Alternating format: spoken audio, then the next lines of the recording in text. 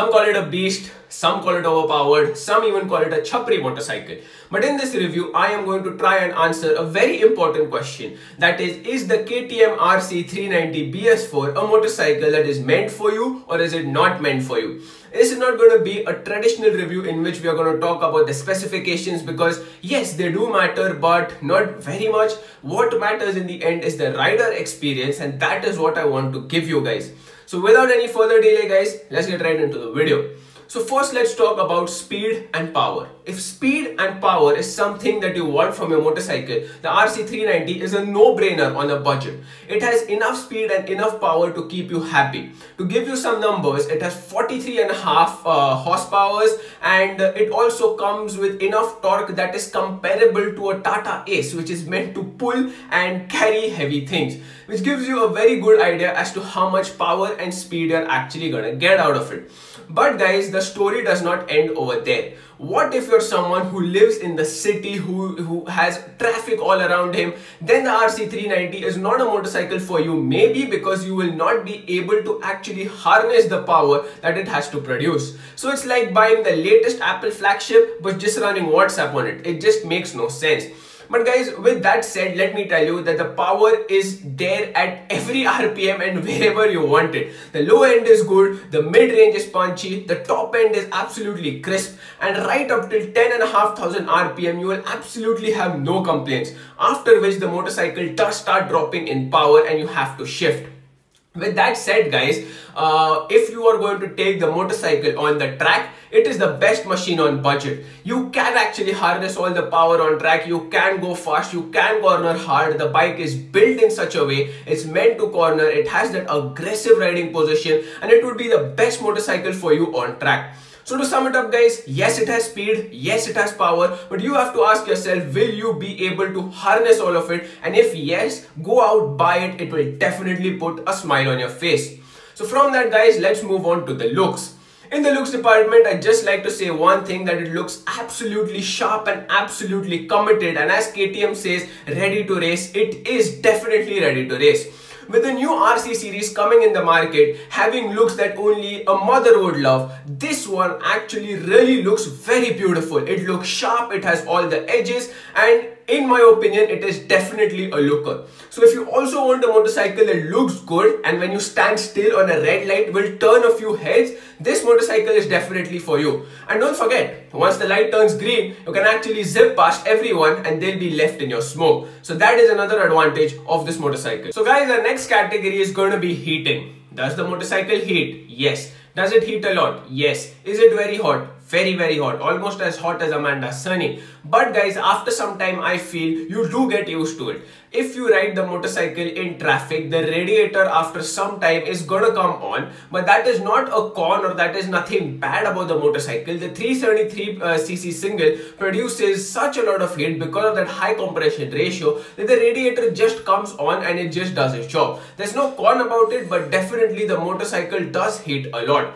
Also guys, if you want to reduce the heating a little bit, you can do something that I did, which is change your coolant. I use liquid moly on my motorcycle and that did make a little bit of a difference. It's a little better, definitely. But if you want heating to be minimal and you have a lot of budget, I suggest you go with engine ice. Engine ice, if you put into your motorcycle, I am telling you, the radiator will hardly come on. I have personally actually tried this, so I'm recommending this to you. Also, another thing about heating guys, which is a little annoying, is that when the motorcycle gets hot, it actually throws all the heat on your legs and on your thighs. So guys, please do not ride this motorcycle wearing shorts, because if you're going to do that, you're going to have some tandoori legs for dinner.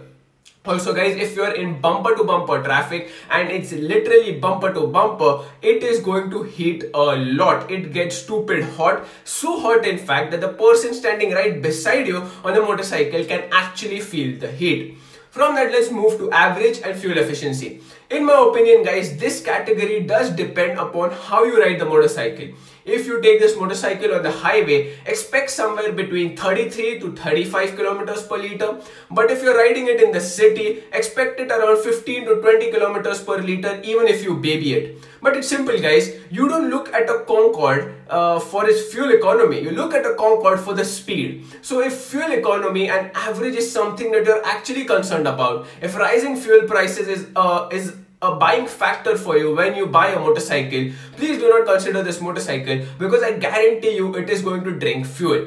Another big con with this is it just comes with a minuscule 9.5 liter fuel tank, and coupled with the horrible or below par average that the motorcycle gives you, this one has a serious drinking problem, and the fuel station is going to be kind of your second home most of the time. So from that, guys, let's move to the comfort or lack thereof. So is it a very comfortable place to sit? Absolutely not. The motorcycle, what I feel, guys, KTM has done is that they have taken a plank of wood, painted it black, somehow done some magic on it and stuck it over there and called it a seat. That is what they have done. If you have an ass, which I bet you do, your back end is not going to be comfortable on this motorcycle. For city riding, guys, for going from one place to the other in about 30-35 minutes is not such a big pain. But if you want to do long distance touring above 150 or 200 kilometers, it could be a problem. The aggressive riding position of this motorcycle, coupled with the horrible seat, can make it really hard for you to tour So above 200 kilometers, you're going to feel like just walking was much better than taking this motorcycle. Also, guys, from that, let's move to the pillion seat. The pillion seat is present on this motorcycle, and it has one job, and it does it very well. Its job is to make the pillion thankful that they're still alive, and it perfectly does it. First of all, that is not a cowl on the motorcycle, it is a pillion seat. Secondly, it is on the first floor, which means the pillion sits at an elevated height, which makes it look like Vikram and Vetal are riding on a motorcycle. Also, guys, the pillion seat is not very comfortable, obviously, and the grab handles that are integrated in the motorcycle, they actually do not give you a sense of comfort or anything like that. Let me tell you, guys, this motorcycle is not a motorcycle meant to take your father or your mother as a pillion. Maximum you can do is take your girlfriend as a pillion, but whenever you get to your destination, I can't guarantee you that she's not gonna be mad. From that, let's move on to the ergonomics. So the ergonomics of this motorcycle, guys, are super aggressive, with the word super in bold and capital letters. Yes, guys, you have to bend quite a lot to reach to that clip-on handlebar, and the foot pegs are really very rear set, and they have a very racy appeal and a racy position to them. But that is how it is, guys. That is what this motorcycle is meant to do, and that is what you get on it. A tip, guys, some of the people say that if you actually bend and sit in that position, you do get pain in your wrist. But there is a workaround for this. What you have to do is keep the grip on the handlebars with your hands very loose and actually grip the motorcycle with your thighs on the tank. What this does is it puts less pressure on your hands and on your wrist, and because you hold it with your thighs, it's much better. So guys, yeah, thank me later for that. From that, guys, let's move on to vibrations. So guys, are there vibrations in this motorcycle? Yes, there are vibrations in the motorcycle. You do feel it on the foot pegs, you do feel them on the handlebars, but I do not feel it is a problem. I do not feel the motorcycle is not refined or anything, because these vibrations are a KTM engine character. It is a character of an engine, guys. You are buying a motorcycle that is fast, light, and it's meant to go like a missile. So please do not expect it to ride like a cruiser or a commuter, because that's not what it will do. Also, guys, at high speeds, when you feel these vibrations, they are not a lot, they are not massive, but they do make you feel good, and as you get that sense of speed and adrenaline, it is a good addition, I feel. Also, guys, the gearbox on this motorcycle is really slick, the handling is really good. Finding neutral on this motorcycle is surprisingly easy, not as hard as the Bajaj Pulsar actually had. So guys, from that, let's move to the very important question about, is this motorcycle meant for you or no? Let me answer that in very simple words, guys. If you are someone who loves to go fast, who loves speed, who loves power, this motorcycle is definitely meant for you. If you're someone who is going to sacrifice on comfort and has no social life, because of which you have no one to sit as a pillion, you can definitely go out and buy this motorcycle. You will be happy as hell. Also guys, if the rising fuel prices are not an issue for you and you can buy the motorcycle and ride it for as long as you want, fuel is not something that you think of, you can go ahead and buy this motorcycle. If you want something that will make you happy and put a smile on your face on those Saturdays and Sundays when you go for those rides, buy this motorcycle. This will absolutely do it. But guys, do not buy it as a commuter because it is not meant to do that.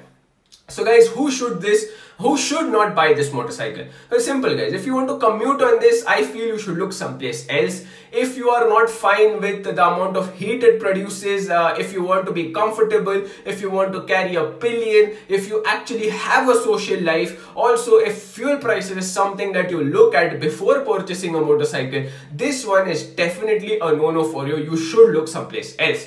So I hope guys you liked what you see.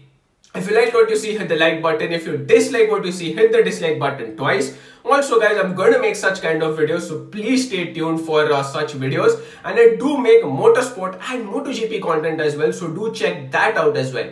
With that guys, I will see you in my next video. Subscribe to the channel and ding the notification bell if you haven't done that. And I'll see you in the next one. Bye bye.